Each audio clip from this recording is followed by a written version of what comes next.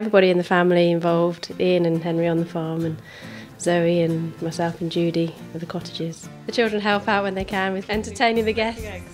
They're my chickens. And they're looked after by everybody, and we all collect the eggs.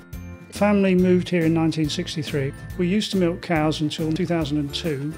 Now we have wheat, barley, linseed, and we also fatten Hereford Cross beef cattle for Waitrose.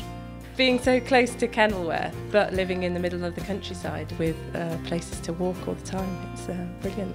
It's a very historical area, the castle and beyond, and I always say, though it's not strictly true, that what the castle hasn't got, we've got, historically. But there was a massive 120-acre lake, defensive lake behind the castle, which a majority of it is across our land. We've also got the Pleasance, the farm was named after, which is a medieval garden.